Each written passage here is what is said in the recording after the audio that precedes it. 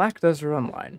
As we all know, this game is very prominent in the MMO community, especially right now of all times, where they're making patch after patch, fixing all the things that they have needed to fix for the past 7 years it has been out.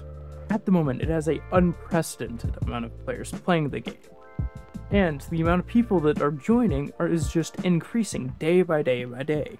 And a lot of the servers that people are relying on when they first start out, season servers, LVS servers, and anything in between, are heavily crowded.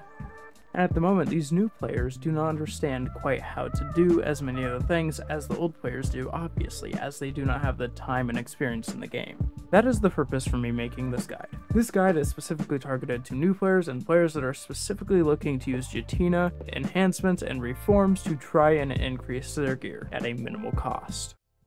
Jetina is one of the best resources for all new players, as it allows you to get one guaranteed an accessory through minimal amounts of cost, as well as it allows you to reform Tet gear into pin gear at lower costs. All this stuff is very powerful, but you need to know how to do it, as the first, second, maybe even third armor or weapon is worth it in cost. Beyond that, it can actually cost more to try and reform it through Jetina than to buy it as is. The reason for this is because the more reform zones you make, the more resources it requires to craft. You're going to need all 5 reform stones for each of your items, and the total amount should be this right here.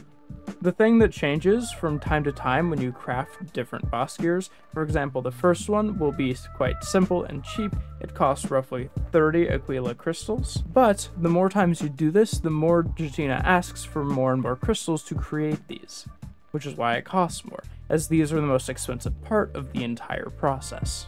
At the moment, as players are returning, magical shards, which are shown right here, are a big increase to value, because before the events and the announcements were released, they sold for a solid million each. You could craft them using only 1 magic crystal, and now the price of magic crystals has almost tripled to quadrupled the value that they previously were. This is another thing that you need to take into consideration. And now the most confusing part would be the boss crystals and the boss aura. First, I will explain the boss crystals.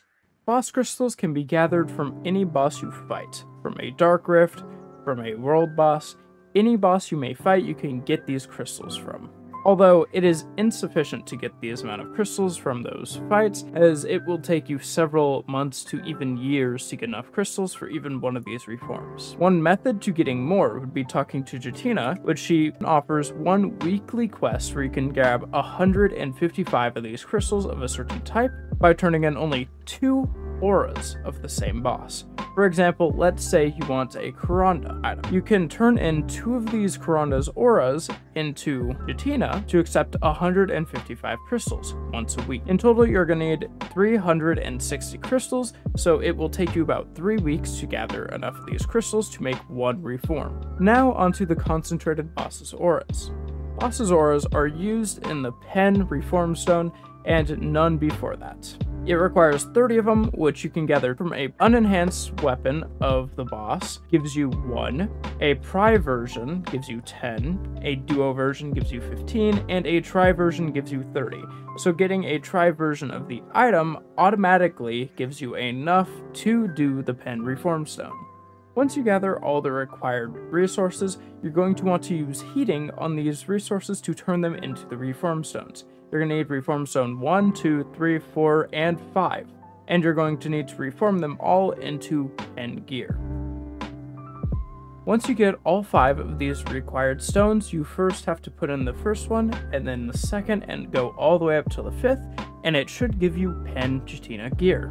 This is the foundation to the Pen Jetina gear, and the first 2 to 3 of them are very good because it allows you to get this gear for several billions less than it would cost you normally.